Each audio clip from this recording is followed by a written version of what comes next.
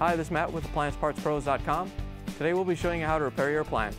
Remember, anytime you work on an appliance, make sure it's unplugged or the circuit breakers are off so there's no chance of electrocution. In this video we're going to show you how to change out the KitchenAid Mixer Case Gasket. It's going to be a very easy repair and it should only take a few minutes to show you how to do it. If you already have one of these, great. If not, you can click on the link below or get it at AppliancePartsPros.com. When you open up the package, you're going to get the new case gasket. The case gasket is located in between the two halves of the cases and it keeps the grease in. The main reason to be changing it out is if it's torn or damaged and you're getting grease leaking out. Before you work on the mixer, you want to make sure all the attachments are off. In order to remove the beater, all you have to do is lift up on it and then turn it clockwise as you're looking down on it. Then you can let it go and lift it out. Then we can remove the bowl, which all you have to do is lift up on it and pull it out. Once you have them both out, you can set them aside. Now that we have the bowl out of the way, we can take off this trim ring that goes around the Planetary. We're just going to tap it off with a flathead screwdriver and a hammer. You just want to be careful that you don't drop it or that you damage the mixer as you're trying to tap it out. Once you have it off, you can pull it off the mixer. Next we have to take off the groove pin. It's what holds the Planetary to the center shaft. We're just going to take a punch and very carefully tap it out. You want to be careful that you don't damage the mixer and that you don't tap it out so hard it goes flying and it gets lost.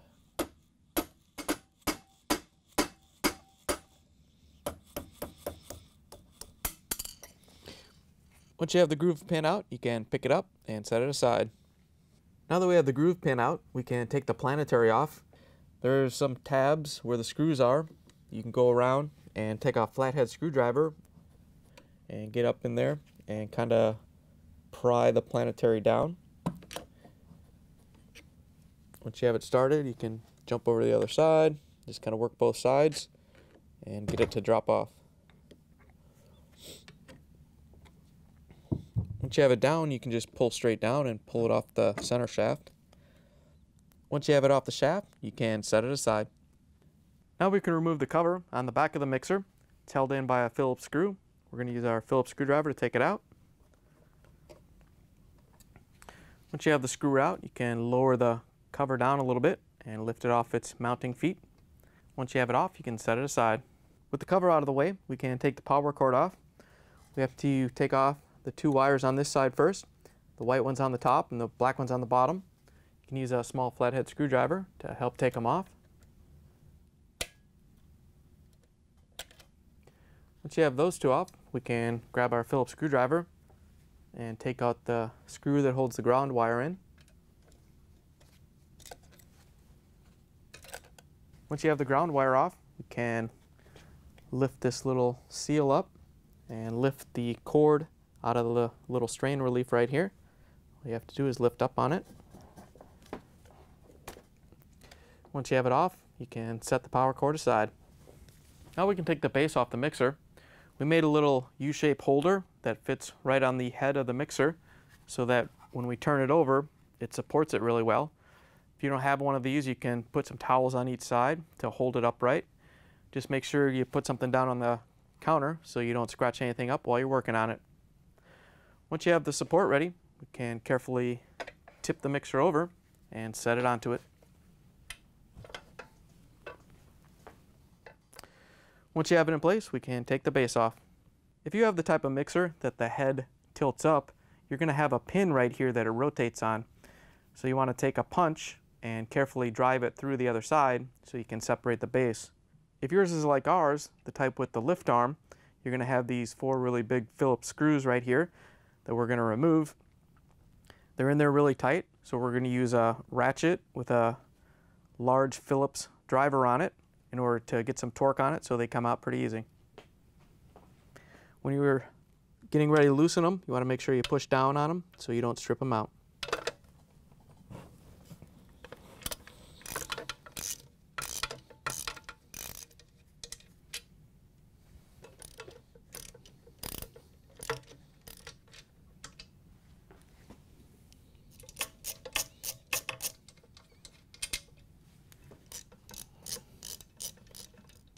Now that we have all the screws out, we can take the base off.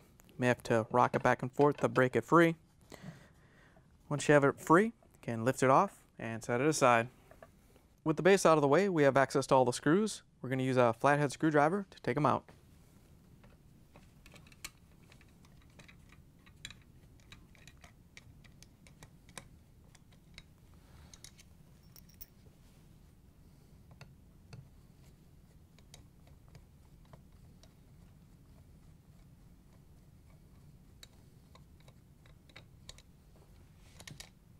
Once you have all the screws out, you want to make sure you have some towels down that you don't care about getting dirty or greasy, because once we break this apart, this is where all the grease is inside of it. So once you're ready, we're going to separate the halves.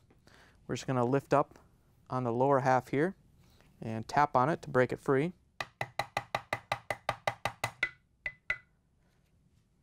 Once you have it free, we're just going to carefully lift the whole assembly up and set it on the towels.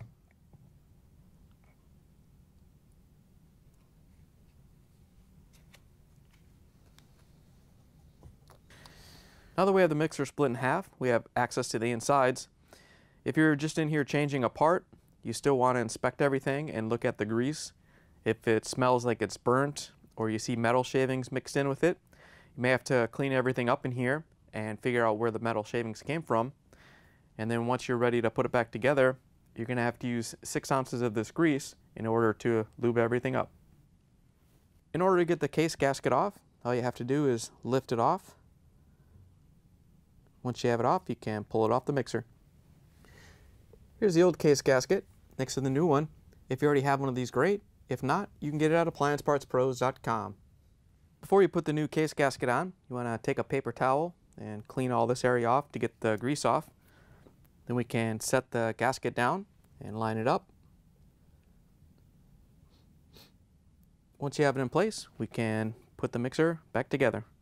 In order to put the mixer back together, we have to make sure we line up the center shaft with its seating point down in the housing of the mixer. And then there's 2 mounting pins located on the mixer, one here and one here, that we have to line up here and here. When you're picking up the assembly, if the shaft's settled, you want to make sure that it's engaged and it moves the gears when it turns. Once you're sure it's in the right spot, we can put the 2 halves together.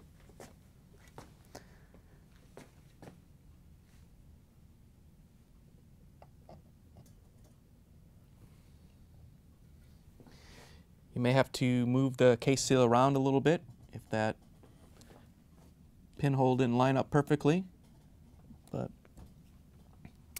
once you have it lined up, it should go together pretty easy. Once you have the 2 halves back together, we can put all the screws in. We're just going to go around and put them all in first, and then use the flathead screwdriver to tighten them down.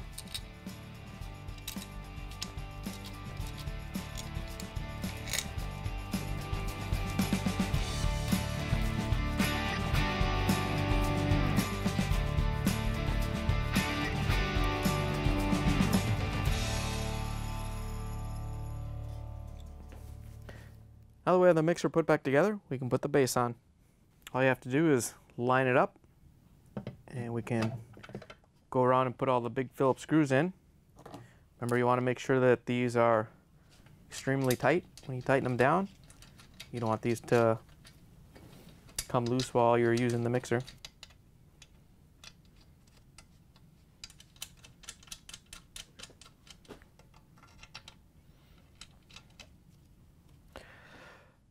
Once you have them all started, we can grab our ratchet with the large Phillips driver and tighten them down.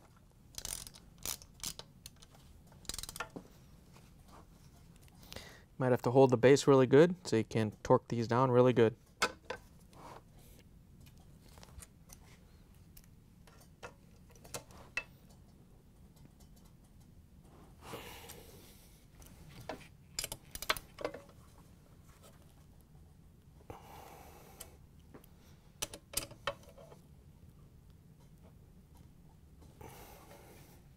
Once you have them all tightened down, I would go around and check them all again just to make sure that they're all tight.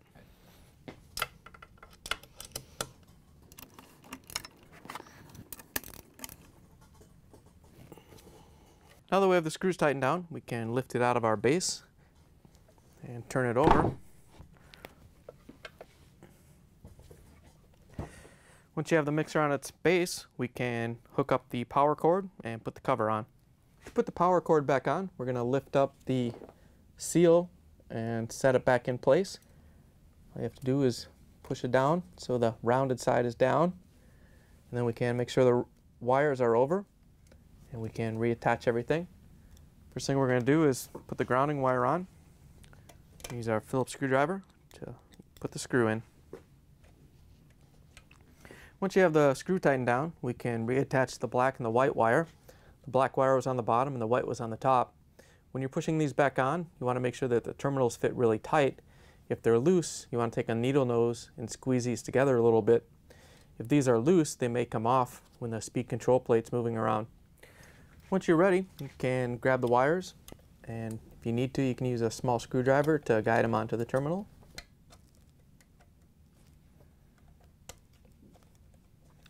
Once you have both wires in place, we can put the cover on. To put the cover on, there's a couple feet right here that you have to hook into the body, and then you have to make sure that the seal goes into this little groove right there. So you have to slide it in and hook the feet on and lift it up.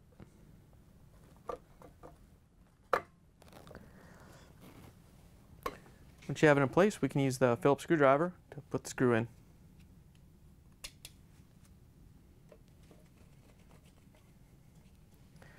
Now that we have the cover on, we can put the Planetary back on. To put the Planetary in, you want to line up the hole for the groove pin with the shaft and lift it up. As you lift it up, these two gears might not be lined up, so you may have to spin this shaft to get it to go in.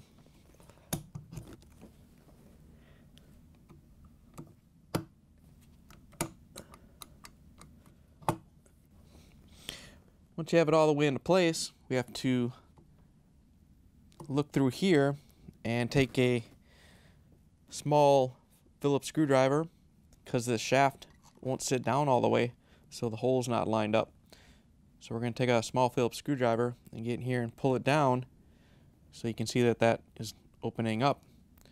Once you get it started, you can grab your punch and line it up so it's totally open and we can fit the groove pin in there. Once you have it lined up, we can put the groove pin in with the hammer and the punch. To put the groove pin in, we're just going to start it by hand and push it in as far as we can. Then we can grab the hammer and the punch and tap it in until it's flush. You want to be careful you don't damage the mixer.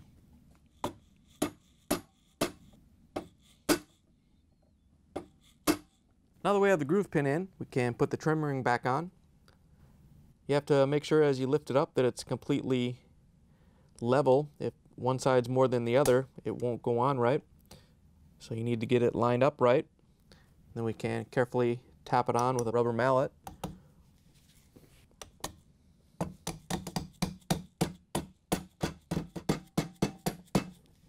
Once you have the trim ring all the way on, we can put the bowl and the beater back on.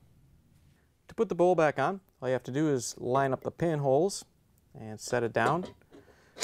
Once you have it in place, you can lock it in. Once you have the bowl in, we can put the beater on. To put the beater back on, all you have to do is line up the shaft with the opening and make sure that the locking pin goes in the slot. You can lift it into place and lock it on. Once you have the mixer put back together, you can plug it back in and take it for a spin. Thanks for joining us for another successful repair brought to you by AppliancePartsPros.com. Check out our other repair videos on our site, Facebook, and YouTube.